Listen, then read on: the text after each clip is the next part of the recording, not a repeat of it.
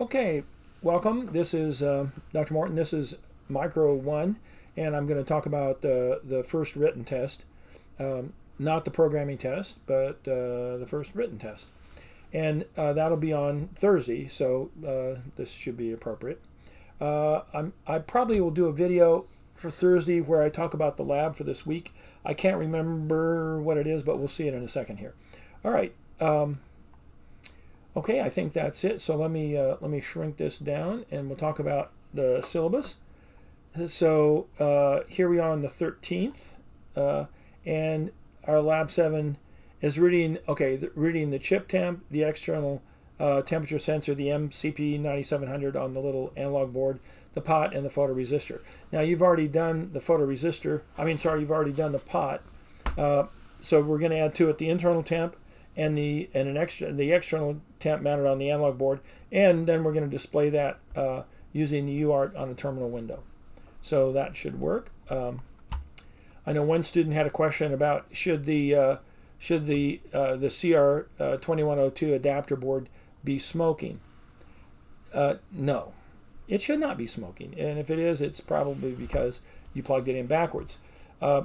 Unfortunately, when we passed out the CR2102s, some of them had a right angle header like that, which means they have to be plugged into the board. Now, here's the deal: if you have the standard header, which is what I intended to have on all of them, but unfortunately I didn't get that done. Let's see, where is that? So the standard header looks like, I'll show you that here. I'll flip this camera. Oh. All right, we'll switch this real quick. Here, let me just make this bigger. We'll expand this, and we'll switch this. Okay, so here are the two. You can see one has the pins coming straight out, and the other has the pins coming out at a right angle. Now what happens is, and I've done this before, this isn't the first time, if you plug this one in, there's a little diagram here, and it gives it I'll do it this way so it's right side up. You can see it's labeled 3.3 volts DTR, pick, transmit, or pick, receive, pick, transmit, ground, and 5 volts. So if you plug it in like this, everything lines up, and it's really hard. I mean, most people would not think to plug it in backwards because it, kind of goes and blocks some of the other stuff, and everybody can kind of see how it just naturally lines up and gets plugged in. Well, I see we got a bent pin, so that's my problem.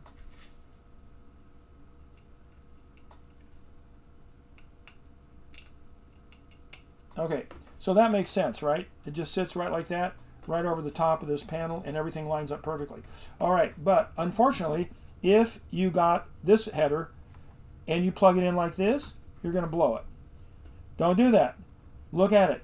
Notice it says 5 volts there. It says 3 volts there.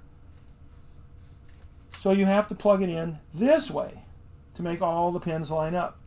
You have to plug it in with the chip facing the microchip, and the back of the board facing out this way. So if you folded it down, all those things would line up.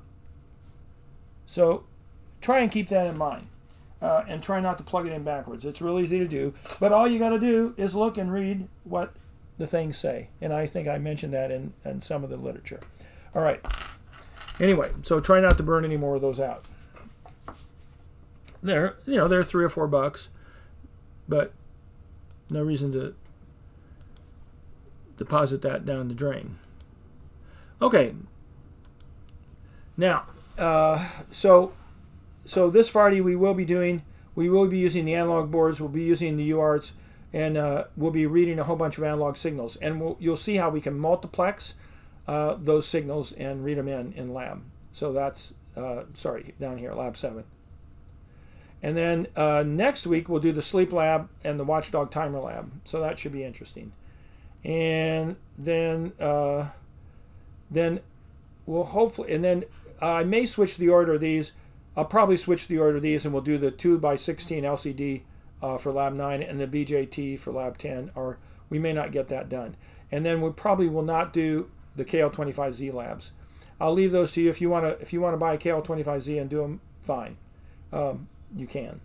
But we're probably not going to cover them in the course because by the time we get down here, we're going to be running out of time. All right, and basically the last lab occurs before Thanksgiving anyway, so I don't know, we'll see. But I'm not planning on doing them just because of the hassle of getting the parts to the students. Okay, yeah. All right, let's get rid of this. And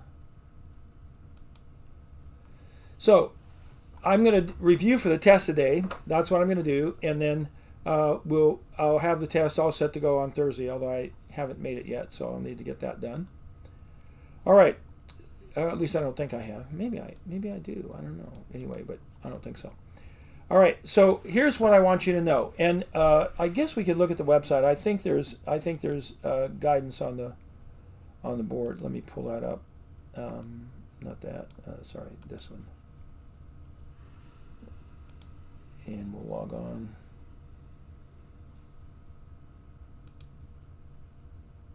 And let's see, microcomputers, F20. So if we look down here, we'll see. I think there's 3 files. Practice test 1, another test 1, and prep for test 1 written. And that may be all there is.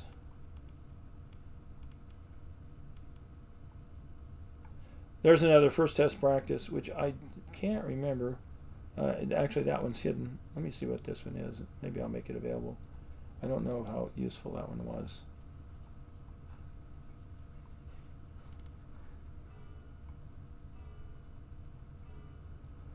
Well, okay, I'll make it visible. Won't hurt anything. So,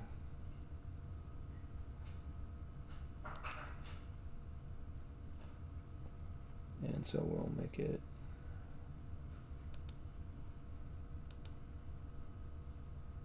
Okay, now it should be available. Okay, yeah. Okay, so there are several of them for you to look at, and I think if you look at those, you'll be in pretty good shape. Okay, so back to the review. All right, so we'll talk about the definitions and distinctives of microcontrollers, especially as compared to microcomputers. Now, you know a microcomputer, like in your desktop and laptop, those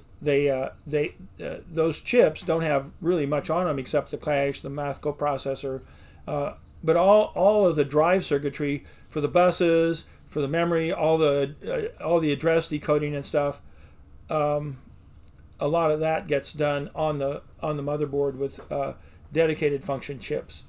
The interface to the mouse, the keyboard, those are all done on the motherboard, and that microcomputer chip on your desktop or laptop, your CPU, doesn't have timer modules, doesn't have A to D converters, D to A converters, doesn't have touch sensors, or it doesn't have any of that. It's basically just there to read in instructions and execute them, read in data and process it. That's all. So we'll talk about the programmer's model here in a minute. The architecture, remember that it is a Harvard architecture chip. It has a separate data memory and a separate program memory. The data memory is 8 bits wide, and therefore the data bus is 8 bits wide, and the data memory has up to 32 banks of 128 bytes per bank, which gives it basically 12 bits of address. So that's 4096. And I think that's the maximum memory it can have. The program memory can be up to 32K. It has 15 bits of address. And it has a separate data bus and a separate address bus. And typically on all these chips, that program memory is implemented with flash read-only memory, so that you can flash your program in and it's going to be non-volatile. Whereas the random access memory is static RAM, but when you power it down, whatever's in static RAM disappears. Your data memory can be accessed using the bank select register, which has 5 bits of the 12-bit address, and the lower 7 bits of the address reside in a byte-oriented instruction. Are also the bit-oriented instructions as well. So that's basically the memory organization. Support requirements. So the requirements to plug in a microprocessor chip, like in your desktop and laptop, are extensive. They require a fairly capable motherboard to provide the memory, the boot up ROM, the I/O bus, the graphics card interface, and a whole bunch of stuff. All the USB circuitry to make that stuff work. All the clocks, a whole bunch of stuff. All that's generated off chip on the motherboard and is provided to the microcomputer. Whereas the microcontroller often has most of that stuff built into it. So extensive support requirements for a microcomputer, minimal support requirements for a microprocessor. Programming. So our typically we don't program our microcomputer in assembly language, and actually the assembly language for the typical desktop, laptop, Intel and AMD chips is a very old legacy type assembly language instruction, the IA32 set, which obviously some people have to learn it in order to write compilers and to do drivers and other things that are often in assembly, but most people don't ever have to learn any of that. We typically just use higher level languages. That's becoming more and more true on microcontrollers as well, because as the memories have gotten bigger, bigger flashes and faster processors, we can generally use a compiler and it works great. So our programming, though, for our microcontroller, we usually have an integrated development environment where we can write the code and then run it. Now, this integrated development environment is almost always hosted on a microcomputer, and the actual microcontroller we're programming for it just gets the information downloaded to it, and then it also is connected by a programmer debugger where we can also do some debugging. And there's usually some fairly good debug features available to us. Source level debugging, watch windows, breakpoints, all sorts of good stuff. Single stepping, run the cursor, and being able to directly look at any memory location, any program location, and actually change the values in the random access memory and in special function registers. So we do have a native instruction set, and we sometimes do program in that, particularly for things that have real close timing tolerances. We might need to do that. We can also usually program it in several higher level languages. C certainly is one of them that's available and provided free, but there are others that you can get with third-party software, such as BASIC, and also there's some other ones out too. I assume that there is a Python available, but I actually haven't seen it, so maybe I'm wrong. And then obviously the MPASM, the assembly language. Also on this chip, we have to set some configuration words to establish some basic functionality, and those are flashed in to the flash memory, the program memory. And again, the word size in that flash memory is 14 bits, and you should definitely remember that. 8 bits in our data memory, 14 bits in our program memory. And then we have a whole bunch of peripheral modules that give us a tremendous amount of peripheral function, including general purpose I/O ports, A, B, and C, and then all sorts of other modules, timers, A to D converters, D to A converters, all all sorts of places to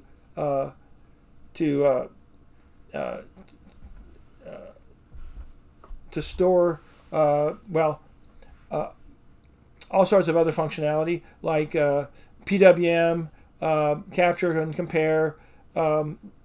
Let's see what else. Oh my goodness, there's just a whole host of things. Touch sensing module. I don't know, I'm blocking on them for now. Certainly, I think I mentioned A to D and D to A conversion and all that. So lots of different peripheral functions. And then finally, we can use our GPIO pins and other special modules like the SPI module, the I2C module, and we can interface things like our 2:16 LCD display and other devices. So we often so a microcontroller is basically a small computer on a single integrated circuit, and it usually includes the CPU, the memory, and a whole bunch of input-output peripherals, or even some just internal peripherals too that can be used. We typically use this as an embedded device. So typically the user that's using, say, a product made with one of these won't know anything about it, won't necessarily even know it's in there running away. Like, for instance, you drive your car, you don't think about the fact that you probably have 30 microprocessors doing their little parts. Some of them are controlling the spark advance and the electronic ignition. Some of them are monitoring oxygen sensors. Some of them are monitoring tire pressure with remote transmitters in the tires. Some are monitoring how much how hot things are, how much fuel is left in your tank, what the oil pressure is. And some of them do things like control the windows, run the entertainment radio and CD-ROM player and all that. There's just a whole bunch of stuff going on. And typically the user doesn't really know much about them. It's just happening automatically. Contrast that with a microcomputer where you have, it's a more general purpose machine. Usually you get an application you want to use and you get it hosted on this microcomputer and it runs. You deal with the application and you don't generally get too wrapped up with the operating system, although sometimes you have to make things work. All right, so here's our pick. If you look at, I'll move this out of the way. Here was one of our early boards. This came out, I don't know, it's been a few years. It wasn't our first one. We had two versions before this, the 0 version and the Rev 1. The Rev 1 was a lot simpler. The 0 version was didn't use a printed circuit board. We just used a little perf board and glued stuff on. Anyway, here's what our device looks like. And it's a 20-pin chip. Power and ground are at the top, and you can tell which end is the top because it's got a little teeny notch in it. It's hard to see, but it's right there. You can maybe see a little bitty notch right there. Obviously, this one plugged into a socket, and this one is just mounted straight on the board, soldered in. So we kept the pin count low just to make the board simpler. I think our next generation, I'll probably go to a 40-pin chip, so we have some extra pins because we can run out of our pins on this chip. The instruction set, it is an 8-bit processor. We've got 49 instructions, Harvard architecture, 1K of RAM, 8K of flash. Again, that's 14-bit wide. Every one of those 8K locations holds an entire instruction. And let's see. Oh, I wanted to point out on this. Notice we had a whole bunch of headers here. We had one for A to D. I can't read them. I don't remember. One for our UART. One for our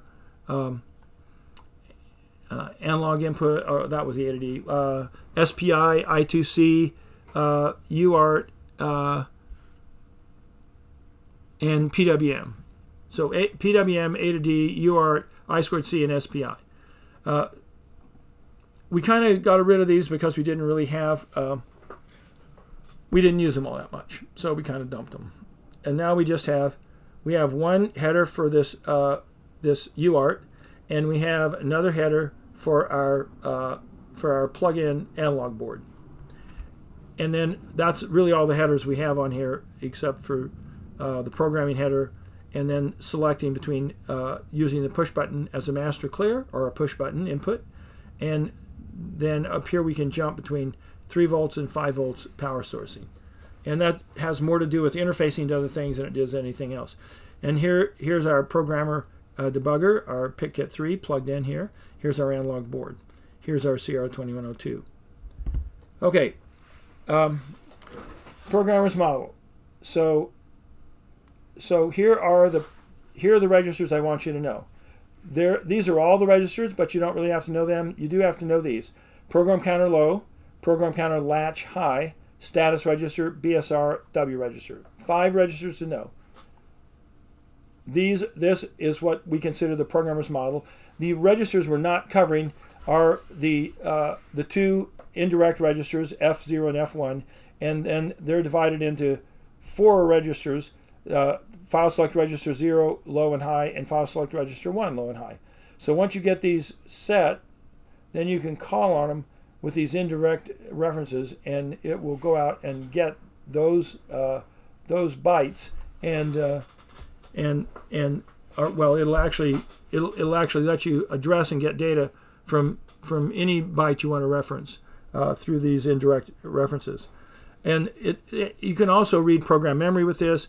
These are fully 16-bit registers, and so it gives you a lot of capability. And obviously the BSR points to the bank when you're not using indirect addressing, which we really have not used indirect addressing. And then the working register, just the W reg. Okay. All right. Now, oh, stupid thing. Okay. Okay. And then finally, the status register has the 3 bits, clear bit, 0 bit, and that half carry bit where there's a carry from the low nibble to the upper nibble, which can be used to help you with binary coded decimal mathematics. Okay. So here the programmer's model again. Remember, the W register is 8 bits. The BSR only has 5 bits. The program counter latch high has 7 bits, and the program counter low has 8 bits. And then these 2 file select registers each has 8 bits for a total of 16. And then the status register is 12 bits, but we're only particularly interested in these 3 status bits, Z, H, and C. Okay. So you should know that the program counter is 15 bits, and if you want to write it directly, you can. You have to preload the latch with the upper 7 bits and then write the lower 8, and it transfers the latch at the same time as you do that second write, and then that way all 15 bits are updated at the same time, and that's basically keeps you from going off track. And we do have a hardware stack where when we do a jump to a subroutine, jump to a function call, or jump to a interrupt routine, we push the return address onto the stack. It is a 16-bit stack, but there's only 16 different locations, so we can only do we can only nest things 16 deep, including our interrupts. So it is a Harvard machine. The program memory has a word size of 14 bits. The data memory has a word size of 8 bits. Okay. Data memory. So it's divided up into 32 banks on this chip. And there's 1K of RAM. 8 bits for each location. So 8K bits if you want. And then there's a whole bunch of special function and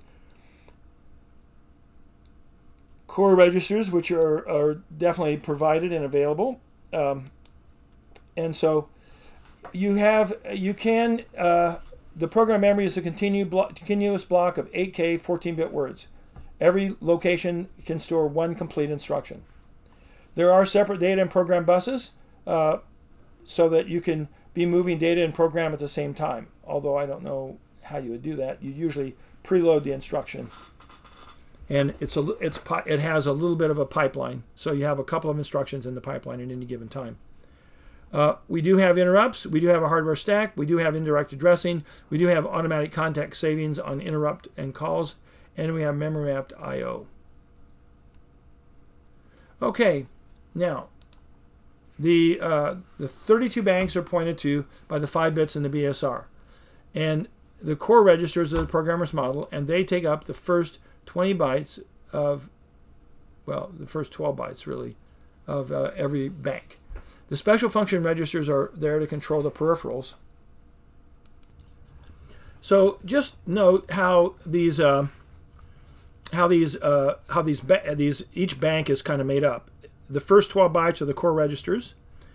The next up to 20 bytes are the special function registers, and then the general purpose RAM starts at 20 hex in each bank, or at, I guess that's at location 32, yeah, and then goes all the way up to 6F hex, and then the last 16 bytes of RAM are mapped to every bank, and they're the upper 16 in bank 0, and bank 0 then has actually 96 common RAM locations, whereas every other bank just has 80 until you get to bank 12, and I think there's 48 in bank 12, something like that. And when you add all those up, 96 plus 48 plus 11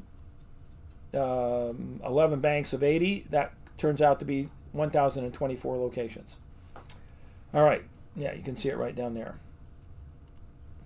All right, now we have, this was the original circuit that we used, and we glued the parts on and had the students do point-to-point soldering. What's really nice is how little care and support these chips take.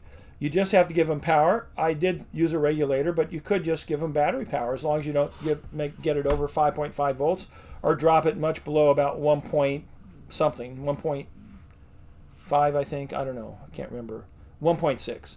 So as long as you give it at least 1.6 to 5.5 volts, you're good. And then all you need is a 6-pin header, and you can program it, and then you can have everything else connected however you want. You could even have, once you program it, then you can hook the programming pins up to do other functions.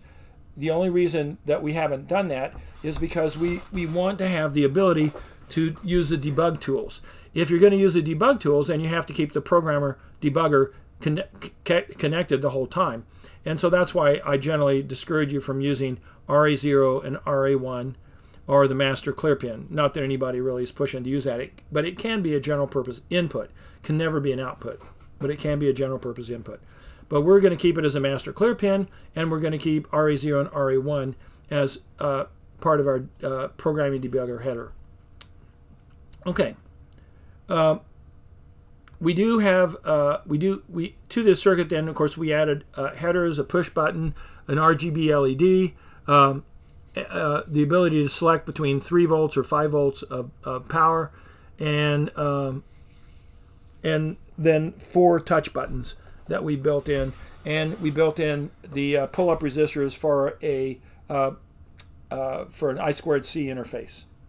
And we also put on a socket for 3 analog inputs and for the UART outputs to go through a little UART TTL level to USB converter little CR2102 board. Okay, and I'm not going to go over the schematic. This is an old one anyway.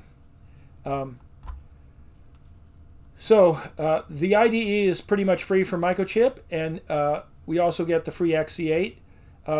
The latest generation of IDE did not come with MPASM. I don't know if they've corrected that or what the story is on that. So we stepped back to an earlier version so we could use the assembly language. Now that we're using just the XC8 compiler, you could use the latest version of MPLabX if you wanted to.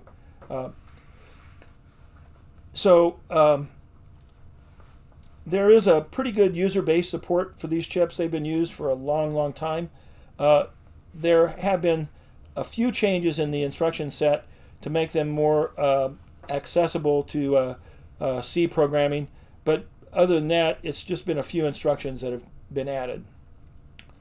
And our chip's one of the more recent chips. It's not the most recent chip. There's others that are in that category. Okay, So we do have a, let's see, yeah. All right. So you know that we've been over the syntax. I'm not going to have you write any code, so I'm not going to really talk about this. So we'll skip through this. And then you should know that we have our byte-oriented instructions.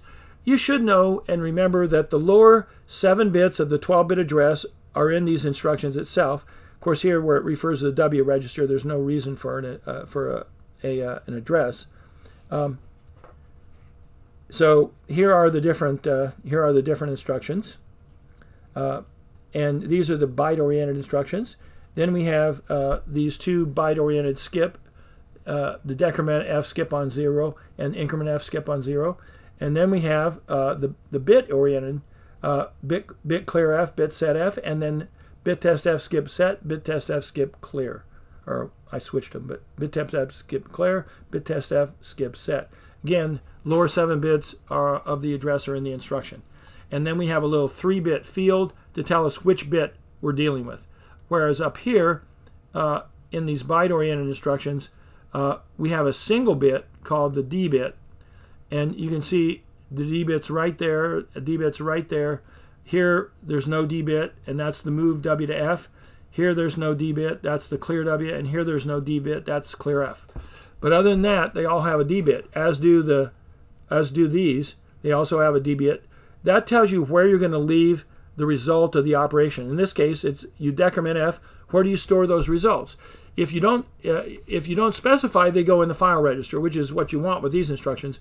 But in many cases, with these other instructions, if you don't specify it, then it leaves it in W, which might not be what you are. Sorry, leaves it in the file register, which may not be what you want, especially when you're trying to move it to the file register. All right, and then we have these literal operations.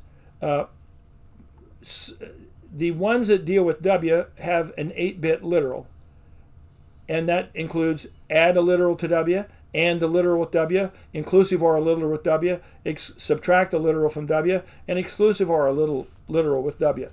The other ones, of which there's, and move a literal to W. Then there's 2 others, and I didn't include, inclusive or, exclusive or. The 2 others are move a literal to the bank select register, and that literal is only 5 bits. Move a literal to the PC latch high, and that literal is only 7 bits. But all the other literals are 8 bits. And yeah, okay, that's good. That was good, right? Yeah. Then we have some of these control operations. Branch always, branch relative to W, call a subroutine with W, go to an address, return from interrupt enable, return with a literal in W from a subroutine, and just return from a subroutine. And then there's finally these inherent things. We don't really use these much except for reset, sleep, no operation, clear the watchdog timer. The option in tris we don't really use anymore. And then there's a few C compiler ones. MOVIW and MOVWI. All right. Now, we're not going to talk about indirect addressing, but if you do specify an indirect address in assembly language, you just specify the file select register, or 0 or 1, and you have to have preloaded those registers. So you can also do pre and post auto incrementing, and you can use these indirect addressing to address the entire 1 kilohertz of memory, 1K of memory as a continuous block. This is the only kind of addressing that the C compiler does. Everything in C is done using indirect addressing. And again, I'm not going to really go through that. Okay, I think I've talked about all this. So there are some configuration words. You should know some of these things. You should know that we always pick the internal oscillator for our oscillator selection, that we have classically picked the watchdog timer off, but for the next lab we're gonna make it software enableable. And then we usually do the power up timer off, master clear on, code protect, program protect, code protect program and code protect data both off. brown out, reset. You can have it or not. It doesn't really matter because we probably won't brown out. Well, you could with your battery, I guess. Clock out enable off. Internal external switch over off. Failsafe clock monitor off. And then flash memory self-write protection off. Phase lock lube off. Stack underflow, overflow, reset enable. That can be on. And brownout voltage, usually low voltage. I forget what that is. And then finally, low voltage programming on. If you're going to use your snap, that has to be set on. If you can turn it off one time with your snap, but then you wouldn't be able to turn it back on because now your snap won't work. You have to get a different programmer and turn that bit back on, and then you can use your snap again. Okay. So I pretty well went over the configuration bits. When we used the PIC-Kit 3, we didn't use low voltage programming, but with the snap, we do use it all the time. And this was kind of a legacy thing. You know, it's kind of not true anymore, but it used to be true that it was better to turn it off. There was kind of a funny reason, but it's kind of gone now, and so now you should probably just always leave it on. Okay. So the oscillator mode, we use the internal oscillator, but you could have it set up with all sorts of other features. You can have an external crystal, external RC network. You can have, you can turn on the phase lock loop to get to a couple of higher speeds, like the 32 megahertz clock if you want that. For 4 megahertz, you don't need the phase lock loop, so we just leave it off. If it's off in the configuration word, you can always turn it on in software. If it's on in the configuration word, you can't really turn it off. And here are the various choices for the oscillator module. We use the internal oscillator. The PIC is a fully static chip, which means you can you can stop the clock and step through everything in a single cycle, and you don't lose any data. Now, having said that, sometimes some things like A to D conversions and some other stuff get screwed up. So there's some, I think, a few little issues with that. But in general, yeah, that's exactly right. It works fine. So the oscillator startup timer counts up on reset or power up before program execution begins, just to ensure clock stability. But you can deactivate that. 2P. There's other functions. I don't think I'm going to go through these because some of them I'm not going to test you on. All right, so the multiple modes give you a lot of different clock options, and that's very important for lots of embedded applications. Some embedded applications, you want all your processors running on the same clock, so you'll generate a clock on a printed circuit board with some clock chip maybe, and then you'll distribute it around the board to the various processors, so that everything's synchronized. On the other hand, if you want to go cheap, you can generate a fairly accurate clock inside. I think we looked at that clock on the oscilloscope and saw that it was within just a cycle or two of what it was supposed to be. Okay. So almost all software these days is developed in these large integrated development environments, and they do have sort of a learning curve to them, and they have lots of features. They're fairly complex, but once you begin to learn the features and you've used them and gotten some experience, they really do make your life a whole lot easier. And there's lots of features that are helpful in this.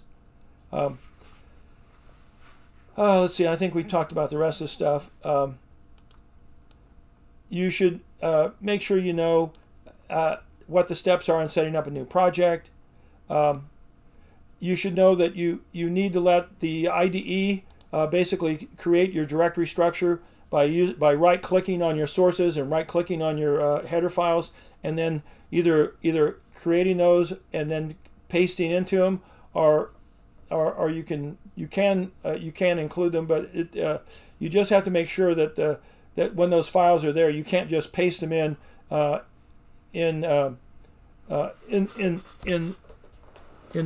through using the Windows software. You really do have to go through the IDE, otherwise they kind of get lost. All right. I'm not going to go through this. I think we've talked about most of this stuff. The block diagram looks like this. I just have a few more things to say.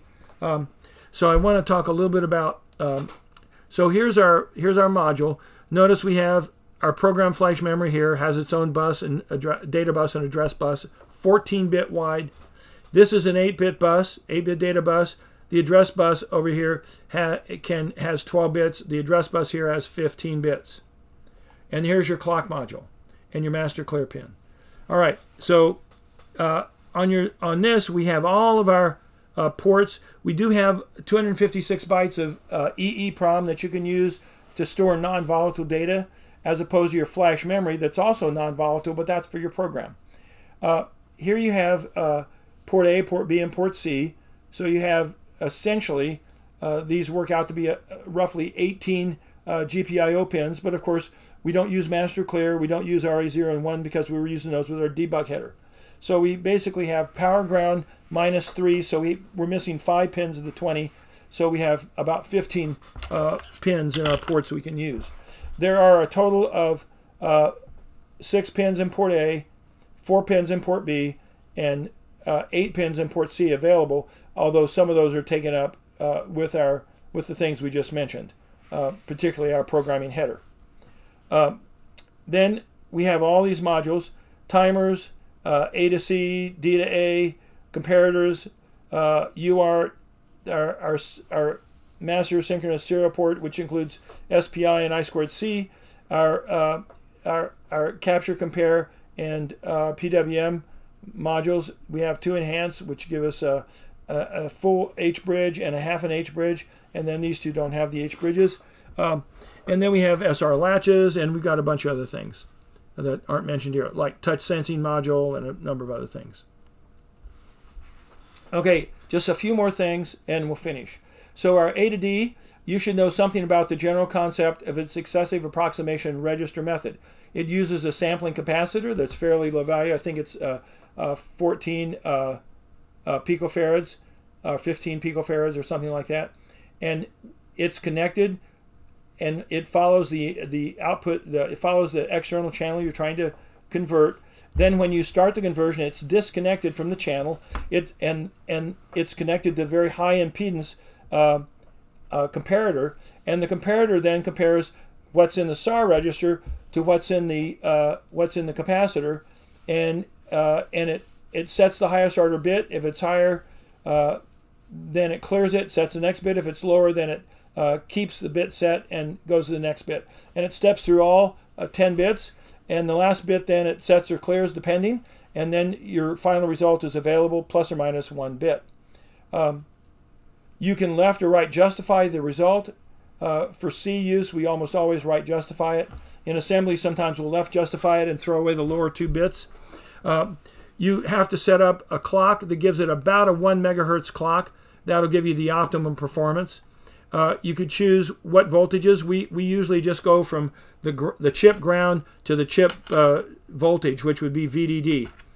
So VSS to VDD. But you can use external pins. What you cannot do is you can never go below ground, and you can never go above the operating voltage of the chip. So if you're running the chip at 3.3, that is the maximum input voltage you can use. If you're running the chip at 5 volts, then you can go all the way up to 5. You can never go below 0. You can, if you want, raise the 0 up a little bit, and you can do that with an external pin, and then you could go between those voltages. Like you could set it at 1 volt, and you could be running at 3.3 volts. So you would be basically running from 1 volt as your low to 3.3 as your high. Sometimes that is useful, but sometimes we'll just have to take some external circuitry and interface a operational amplifier and use that to condition our signal, to DC shift it so that it's all above 0, and to maybe amplify or attenuate it so it fills up our available voltage range fairly nicely and gives us the best resolution. You should keep in mind that it is a 10-bit A to D converter. You should kind of know that it takes about 13 cycles at a megahertz, so at least 13 or 14 microseconds to do the conversion. And we have to follow Nyquist criteria. We have to sample at twice the bandwidth or twice the highest frequency component. We do have 12 channels, and they are, well, 12 external channels, and there's 3 internal channels, and there's an analog multiplexer that selects between these 15 different available channels. You should know some uses for A to D. It's a good way to read in, say, a temperature sensor. It's a good way to read in a pot, so you can do a setting remotely. It's a good way to do. It's a good way to read in a signal that's changing modestly. Maybe a low bandwidth audio signal, or maybe you're just following something else, like a soil water sensor, or maybe an altimeter, or maybe you're following maybe a D to A, or what, or well, maybe following a temperature, or just a whole bunch of things.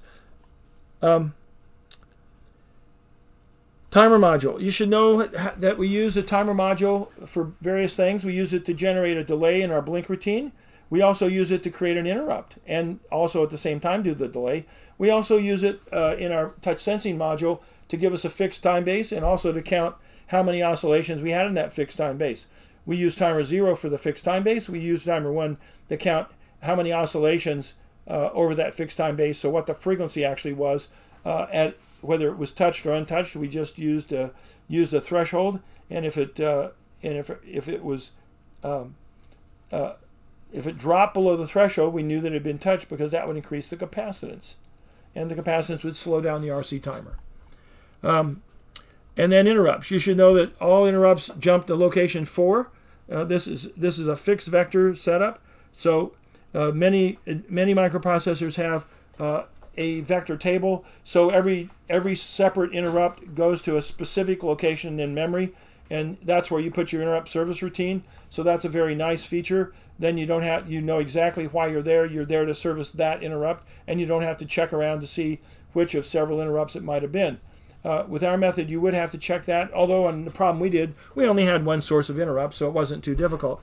We never turned anything else on, so we just had to verify, yep, that's what it is, and then we were good, and if not, then we were going to reset. We save the return address on the stack, and then we have these shadow registers that save a whole bunch of the registers that we might use, so we don't have to specifically spend time in our interrupt routine saving them so we can use them. Like, for instance, the W register.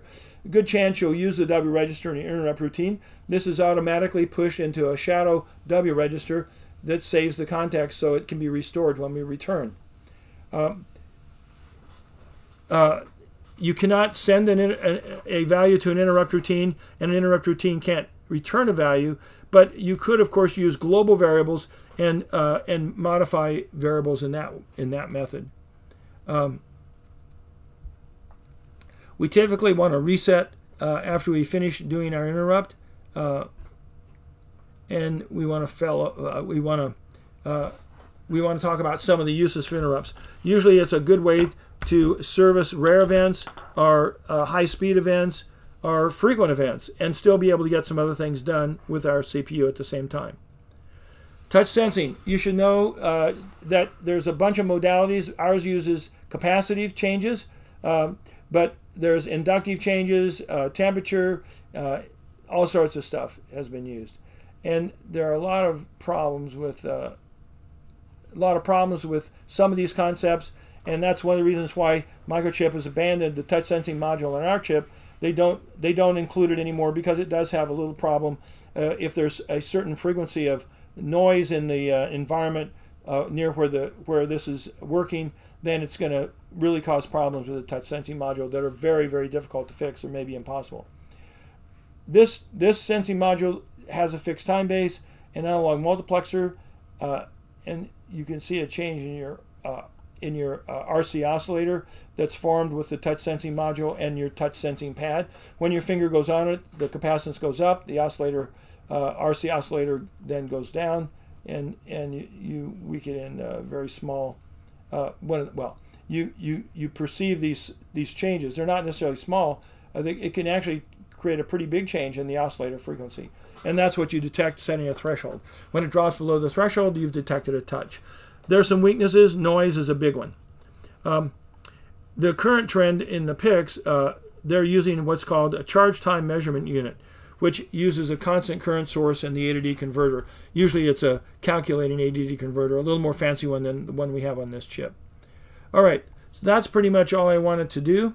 I think we'll stop with that, and we will you'll have the test then on Friday.